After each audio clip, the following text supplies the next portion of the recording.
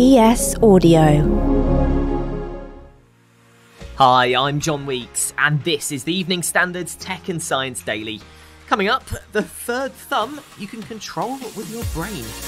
But first, hello, bonjour, hola, guten tag. That's about my limit when it comes to translating foreign languages. But Facebook owner Meta has just announced its latest AI can translate 204 different languages at a higher quality than previously achieved.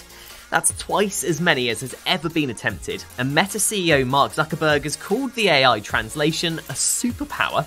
It's all done using machine learning, and the language data and algorithms used will be made publicly available. A group of campaigners say the online safety bill currently going through Parliament is on the verge of being unworkable. There are major gaps in this bill that are not good for British society. That's Poppy Wood from Reset, a tech and democracy campaign group, which is among the 16 organisations who say the bill is currently focused on the wrong areas of regulation. Poppy told us one of their issues with the bill is how it regulates and defines media outlets who are exempt from some of the rules in the bill. The broad definition means that a blog post created by poppyandjohn.co.uk would also qualify for the exemption. And as we know, the media and the online media is a very key pillar in disinformation and hate campaigns. She said it's the bad actors posting disinformation and harmful content that she's worried about. If hateanddisinformationtoday.com posts a piece of content, what the bill is now saying is if Facebook or Twitter think that content is harmful, and by the way, even illegal, platforms can't even dial it down, let alone take it down. Yesterday, the government announced a new amendment to the bill, which means social media platforms will have to proactively look for and remove disinformation from foreign state actors, which harms the UK. As the Royal Society's Summer Science Exhibition continues this week, we've been hearing from some of the experts there, showing off their work. It's worn on the on your palm, just below your pinky finger, and it's got 2 degrees of freedom, and it expands the kind of functionality of the hand. And we're currently using it as a model to better understand augmentation in the brain. That's Dani, Clode, the designer of a third thumb you can attach to your hand and control with your brain. She gave us an example of how it boosts the functionality of your hand. So you can hold something like a bottle with the thumb, and then you can twist the cap off. I've actually also spoken with a surgeon who's really interested in holding multiple tools while he's doing shoulder surgery. So we're really kind of looking into lots of options. Lucy Dowdal, a PhD student at Cambridge Uni's Cognition and Brains unit, has been working with Dani on testing the third thumb. She said they're keen to find out how the brain copes with an extra body part. Augmentation technology is the future, but to best design it for the body, we need to understand how the brain is able to cope with an extra body part. Is it able to adapt? And then on top of that, is it safe? Apple is ramping up its security.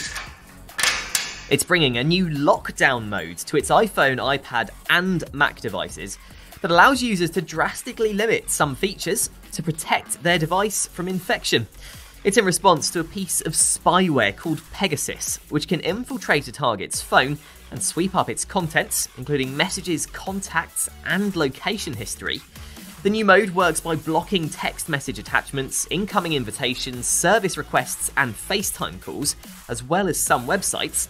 The tech giant has called it a groundbreaking capability that shows the firm's commitment to protecting users from sophisticated attacks.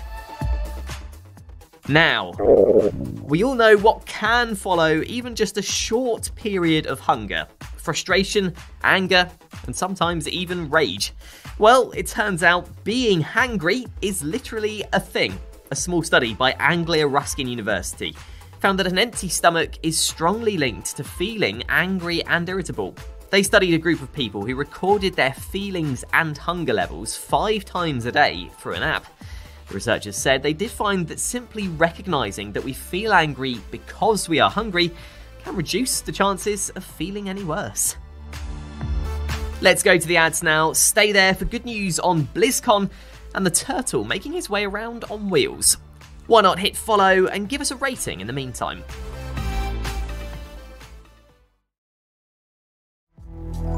Welcome back. Blizzard, the game developer behind the likes of World of Warcraft and Diablo, is bringing BlizzCon back as an in-person event next year.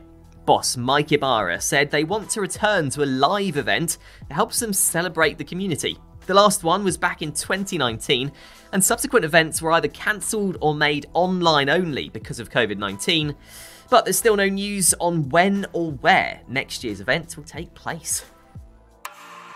And finally, an extremely rare ploughshare tortoise called Hope has been given a new home at Chester Zoo. The tortoise, though, is not only rare, but was found with just 3 legs. When he came to us, he had 3 legs and 3 wheels or 3 rollers, and they were fitted to his lower shell. Our science team worked their way through all the footage. We can see how strong he is. That's zookeeper AJ from the conservation in Chester. With only 3 little legs, experts in Hong Kong fitted him with special mobility support to help him get around. Chester Zoo have made further modifications, though, to help him get around his new surroundings. 2 of those mobility supports were removed, and so he's just got the one now. We tested him out after his quarantine period on that kind of gravelly substrate. There's leaf litter around there. Oh, he's speedy, yeah. Chester Zoo now plan to enrol Hope in a European conservation programme. You're up to date. Come back at 4 p.m. for the Leader podcast, where we bring you the latest news and analysis from the Evening Standard in London. We'll be back tomorrow at 1 p.m. Catch you then.